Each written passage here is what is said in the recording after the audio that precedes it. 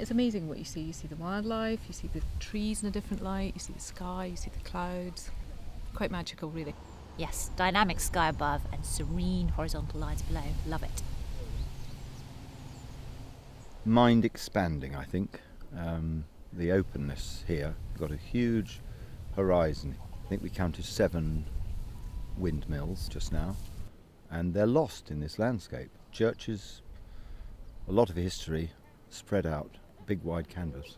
Well, it's an easy walk, which I think is really handy to know because it means you can really concentrate. You don't have to be watching your feet all the time. It's very accessible. I think there's quite a variety of landscape. Well, walking is relaxing anyway. This area is safe.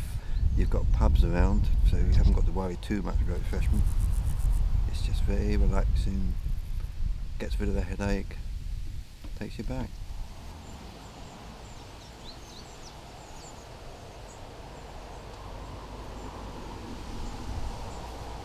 So I must admit, I drive a lot through the town, and it's only when you walk that you actually realise some of the things there are. And every time I walk through town, I see something I haven't seen before. They have all these signs on the shops that show there was a cobbler's yard and there was a bakehouse, and it must have been really thriving in those smaller streets that now are turned into private houses. And there's something for everybody, I think, and the walking is quite easy, and you can walk a long way or you can walk a short way.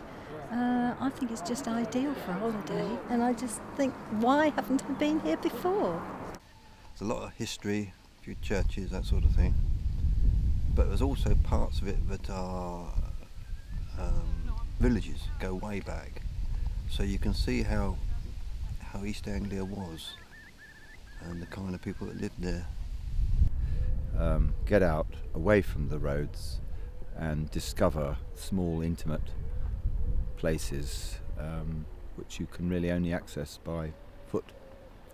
I really like it because it just shows how the world can be natural in places where you get all the bustle of cities. You get the natural part of the world as well. I particularly like the secretive looking woods with the darkness, with the bound trees covered in ivy, with the lovely ferns and things growing off the floor. Oh, fabulous, really. I think if you're here for a weekend, for a day, put your trainers in the back of the car, put your walking boots in and just head out for 1 mile, 2 miles, 50 yards. You know, there's always something to see. It's quite beautiful.